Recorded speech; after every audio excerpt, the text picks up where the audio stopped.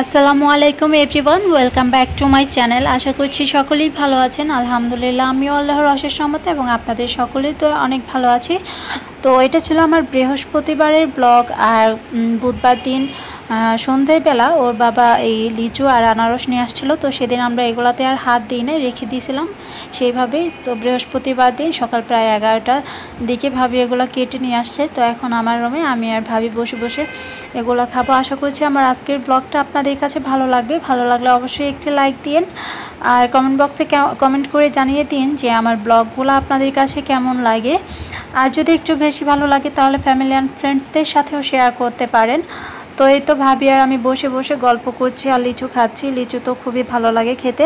তো ভেবেছিলাম যে হয়তো অনেকগুলো খেতে পারবো, বেশ অনেকগুলো চুলে নিয়েছিলাম, কিন্তু খাওয়ার পরে দেখি কিছুটা খাওয়ার পরেই মুখ ফিরে আসে আর খেতে মন চায় না। তো ইতিমধ্যে কিন্তু বাবা বাজার থেকে চলে আসছে। তো আমি আর ভাবি খেয়ে তারপর আমরা দেখতে যাব যে বাবা বাজার থেকে আজকে কী নিয়ে আসছে। তো এই যে বাবা বাজার থেকে চলে আসছে। তো আজকে আমাদের এনেছে হচ্ছে চিংড়ি মাছ, আর চিংড়ি মাছের সাথে আছে পুঁই শাক। তো আজকে আমরা চিংড়ি ভুনা করব আর পুঁই শাক রান্না করব চিংড়ি দিয়ে আর এই যে কাঁঠালের দানা দিয়ে। তো এই হবে আমাদের রান্না। আর ডাল ভাতটা কিন্তু আমার শাশুড়ি আম্মা আগে রান্না করে নিয়েছে। তো ভাবি মাছগুলো কেটে নিচ্ছে। আর আমাদের বাসায় মাছ নিয়ে আসলে বেশিরভাগ সময় কিন্তু ভাবিই কাটে। আমি মাছটা এত ভালো কাটতে পারি না, আর কাটতে গেলেও আমার অনেকটা টাইম লেগে যায়। তো বেশিরভাগ সময় ভাবিই কাটে, আর বড় মাছটা হলে আমার শাশুড়ি কাটে। তো ভাবির মাছগুলো প্রায় কেটে নেওয়া হয়ে গিয়েছে। তো কেটে নেওয়া হয়ে গেলে ভালো করে ধুয়ে পরিষ্কার করে কিন্তু আমরা রান্না করতে চলে যাব। আর আজকের রান্নাটা ভাবি আর আমি মিলেই করব। আম্মা তো সকাল সকাল ভাত ডাল বসাইয়া দিছে। আর ডাল তো আমাদের প্রতিদিনই রান্না করা লাগে, এটা তো আপনারা জানেনই যারা আমার ব্লগটা নিয়মিত দেখেন। ডাল ছাড়া তো আমাদের বাড়িতে মানে চলেই না বললেই হয়। তো এই তো কাটাকাটির কাজ প্রায় শেষ, এখন রান্নার জন্য চলে আসছি চুলায়। তো ভাবি চিংড়ি মাছ ভুনা করবে। পেঁয়াজ কুচিগুলো দিয়ে দিল, তেলটা গরম হয়ে গেলে এখন ভালো করে এগুলা একটু ব্রাউন কালার করে ভেজে নিলেই হবে। তো আজকে এই প্রথম আমি আমার সারাদিনের ব্লগ আপনাদের সাথে শেয়ার করতে যাচ্ছি। সারাদিনের ব্লগ তো আর শেয়ার করা হয় না, মাঝে মাঝে অনেক কিছুই বাদ পড়ে যায়। তারপরেও শেয়ার করলাম যতটুকু করা সম্ভব। যদি ভালো লাগে তাহলে অবশ্যই একটি লাইক দিন। আপনারা অনেকেই ভিডিও দেখেন কিন্তু লাইক দেন না। আসলে লাইক দিলে কি হয়, একটা লাইক দিয়ে দিন। লাইক দিলে আমাদের একটু ভালো লাগে, কাজ করার আগ্রহ বাড়ে। তো পেঁয়াজটা ব্রাউন কালার হয়ে এসেছে, এখন অল্প একটু পানি দিয়ে দিল মশলাগুলো দেওয়ার আগে। তো দিয়ে দিচ্ছে ভাবে আদা রসুনের পেস্ট, আর দিয়ে দিচ্ছে জিরার পেস্ট, ধনিয়ার গুঁড়ো, হলুদের গুঁড়ো, মরিচের গুঁড়ো, আর দিয়ে দিবে এখন লবণ। তো পানিটা আগে দেওয়ার কারণ যাতে মশলাগুলো পুড়ে না যায়। এখন মশলাগুলো ভালো করে কষিয়ে নিতে হবে। রান্না তো আপনারা সবাই পারেন, তারপরেও যেহেতু আমরা ব্লগ ভিডিও করি আপনাদের সাথে আমাদের রান্নাগুলো, আমাদের কাজের স্টাইলগুলোও আমরা শেয়ার করি। তো এখন মাছগুলো এর মধ্যে দিয়ে একটু ভালো করে নাড়াচাড়া দিয়ে মশলাগুলোর সাথে মিশিয়ে নিতে হবে। তো এখানে এর মধ্যে অল্প একটু পানি দিয়ে দিল। আর যেহেতু এটা ভুনা করবে এত পানি দেওয়ার প্রয়োজন নয়, ওই পানিটাতেই কিন্তু হয়ে যাবে। তো অন্য পাশে আরেকটা চুলাতে আমি তরকারি রান্না করব। আমি এখানে মাছগুলো তেলের মধ্যে দিয়ে দিলাম। আমি মাছটা আগে ভেজে নেব, আগে ভেজে নিলে একটা গ্রান আসে। তো মাছটা ভেজে নেওয়া হয়ে গেলে আমি এখানে পেঁয়াজ কুচি দিয়ে দিচ্ছি। পেঁয়াজ কুচিটাকেও আমি একটু ভেজে নিচ্ছি। আর ওই পাশে চুলাতে তো ভাবি চিংড়ি মাছ ভুনা করছে। তো আমার মাছটাও কিন্তু প্রায় ভেজে নেওয়া হয়ে আসছে।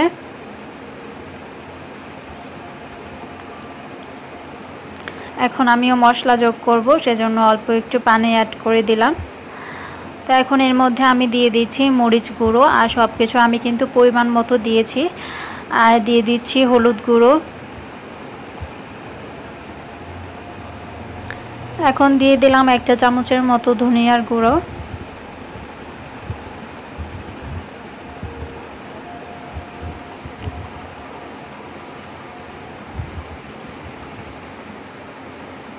তো আমি ভালো করে মশলাটাকে একটু কষিয়ে নিলাম। নিয়ে এখন আমি কাঁঠালের দানাগুলো এখানে দিয়ে দিচ্ছি। এগুলো আমি চুলে ভিজিয়ে তারপর ঘষে নিয়েছি একটা জালি দিয়ে। সেটা আর আপনাদের সাথে শেয়ার করতে পারলাম না, সব কিছু শেয়ার করতে গেলে ভিডিওটা কিন্তু অনেক বড় হয়ে যায়। তো এই যে এখন পুঁই শাকগুলো দিয়ে দিচ্ছি। আর এইভাবে আমার মাও রান্না করে, আমার কিন্তু খুবই ভালো লাগে খেতে। আপনারা যদি এইভাবে কখনো ট্রাই না করে থাকেন তাহলে অবশ্যই একবার রান্না করে দেখবেন, আশা করছি আপনাদের কাছেও ভালো লাগবে।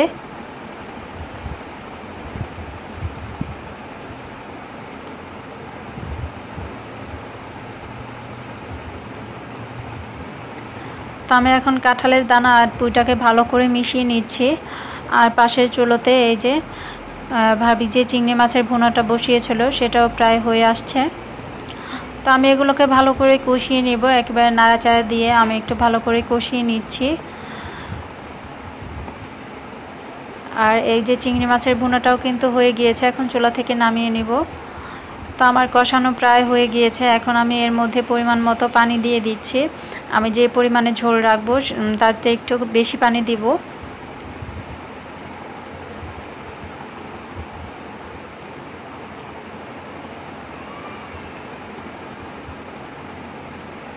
তো বলক কিন্তু চলে আসছে। আমি এর মধ্যে 3-4টা কাঁচামরিচ দিয়ে দিলাম, আপনারা চাইলে দিতেও পারেন, নাও দিতে পারেন। আমি আরেকটু পানিটা শুকিয়ে আসলে কিন্তু তরকারিটা নামিয়ে নিব। তো আমার তরকারিটা কিন্তু অলমোস্ট রেডি, আমি এখন চুলো থেকে নামিয়ে নিচ্ছি, পরিবেশন করে আর দেখালাম না। তো এই তো এখন ছেলেকে খাওয়ানোর সময়, এখন প্রায় 2:30টা বাজে। আমি গোসল সেরে নামাজ পড়ে নিয়েছি, এখন ছেলেকে খাওয়াবো, তারপর আমি খাবো। তো ছেলের জন্য এক টুকরো মাছ ভেজে রেখেছিলাম, ও যদিও খেতে চায় না, তারপরেও জোর করে যতটুকু খাওয়ানো যায় খাওয়াতে তো হবেই। তো ওকে খাওয়াচ্ছি, ও এভাবে 3-4 বার মুখে নিবে, তারপর আর খেতে চাইবে না, তারপর ওকে ডাল দিয়ে মেখে খাওয়াতে হয়। তো সব প্রতিদিন ওর একই বাহানা, ওকে খাওয়ানো আমার সবচেয়ে বেশি মানে কষ্টের কাজ মনে হয়। ওকে খাওয়ানোটা অনেক বড় একটা চ্যালেঞ্জ মনে হয়। ওর সকাল থেকে রাত পর্যন্ত আমাকে এভাবেই ওর পেছনে খাওয়ার জন্য দৌড়াতে হয়, ওকে এভাবে কষ্ট করে খাওয়াতে হয়। আর এই যে খেলনাগুলো, এগুলো ওর বড় বাবা মানে আমার ভাসুর ওকে এনে দিয়েছিল। তো নতুন একটা খেলনা পেলে সারাক্ষণ সেই খেলনার পেছনেই পড়ে থাকে, সেগুলো দিয়েই কিন্তু খেলবে, অন্যগুলো আর ধরবে না। তো এগুলা এনে দেওয়ার পর কিছুদিন যাবৎ শুধু এগুলা নিয়েই খেলা করছে।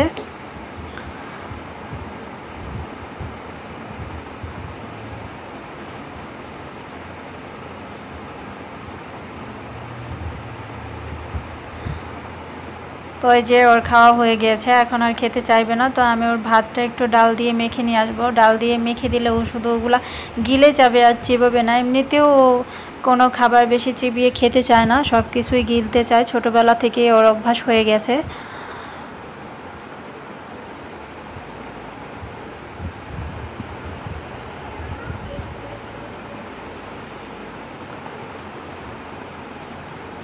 তো এই যে এখন ঘুম পাড়িয়ে দিয়েছি, আর ওকে ঘুম পাড়িয়ে আমিও একটু রেস্ট নেব।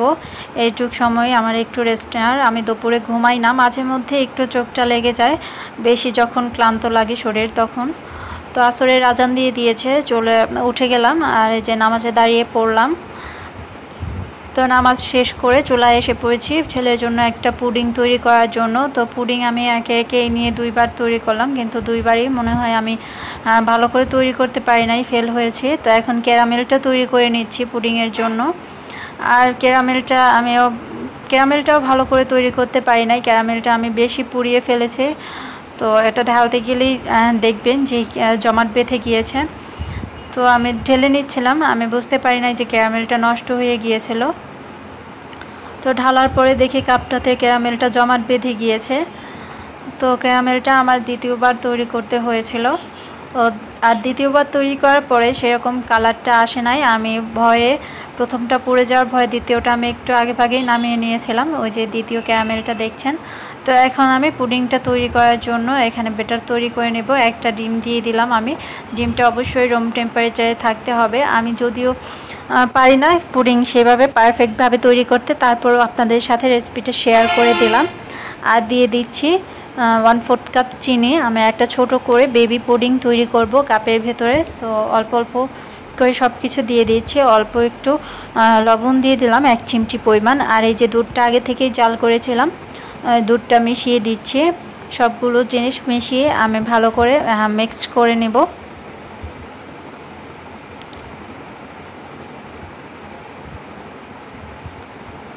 তো আমার কিন্তু এটা ভালোভাবে মেশানো হয়ে গিয়েছে। এখন আমি যে কাপটাতে সেট করব পুডিংটা, সেই কাপটাতে কিন্তু আমি ঢেলে নিচ্ছি।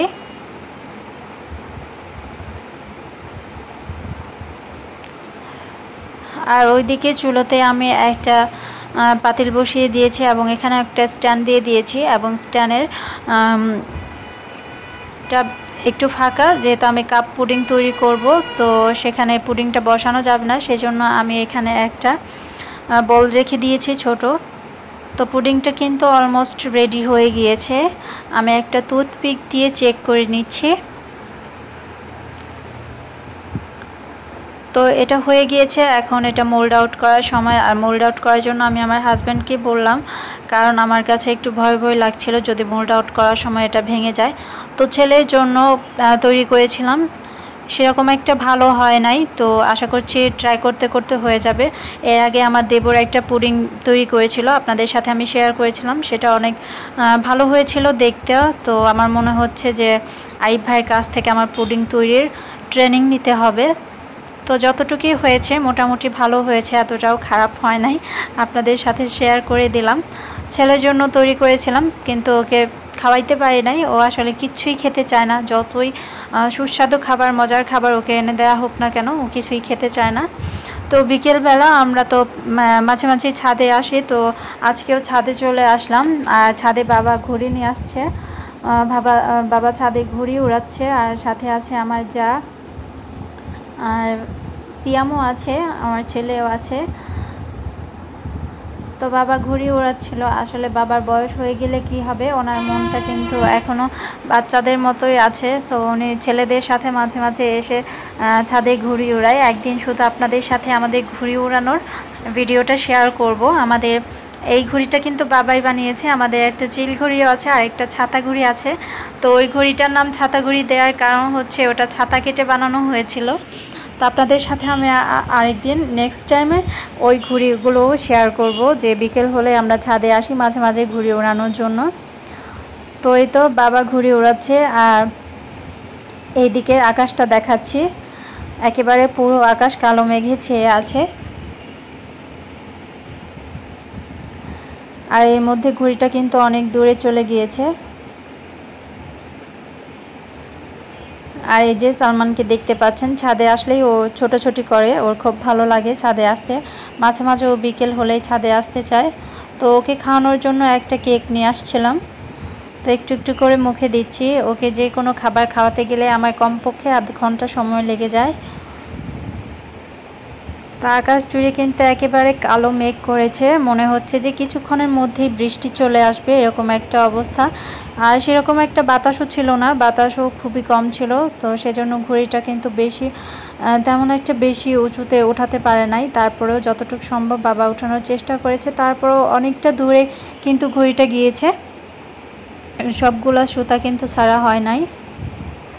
তো বাবাকে আমি বলছিলাম যে আমি ভিডিও শ্যুট করছি আপনাকে আমার ব্লগে দেখানোর জন্য, আর বাবা বারবার ভিডিওটা দেখতে চাচ্ছিল। নিচে এসে বাবাকে ভিডিওটা দেখালাম, বাবা তো দেখে ভীষণ খুশি।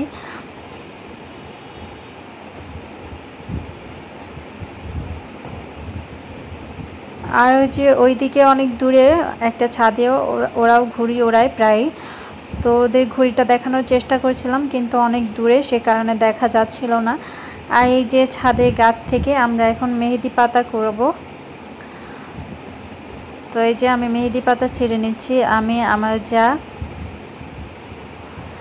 তো চেয়েছিলাম যে মেহেদি পাতা বেটে মাথায় দিব, কিন্তু তারপরের দিন মেহেদি পাতাগুলো বাটানো হয়েছিল আর মাথায় দেওয়া সম্ভব হয়নি। আমার যা হাতে দিয়েছিল, তারপরও রাত 12টার দিকে, ছোট ছেলে নিয়ে তো আর দেয়া যায় না সকাল সকাল, তো রাত 12টার দিকে দিয়ে ওনারা প্রায় রাত 3টা পর্যন্ত জেগেছিল। তো আমাদের বাড়িওয়ালার বউ আসছে আমাদেরকে মেহেদি তুলে দেওয়ার জন্য। আর এই গাছটা কিন্তু ওনারাই লাগিয়েছিল।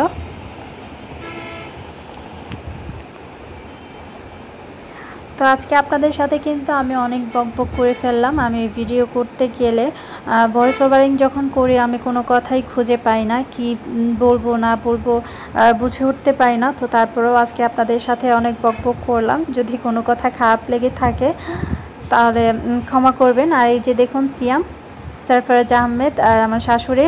তো বাবাটাও চলে আসছে ছাদে ঘোরার জন্য। তো মোটামুটি কিন্তু এই ছিল আমার আজকের ব্লগটা, এগুলাই আপনাদের সাথে শেয়ার করলাম। তো আশা করছি আমার আজকের ব্লগটা আপনাদের কাছে ভালো লেগেছে। ভালো লাগলে সবাই একটা লাইক দিবেন আর আমার শাহলাস ওয়ার্ল্ড চ্যানেলের সাথেই থাকবেন। আল্লাহ হাফিজ।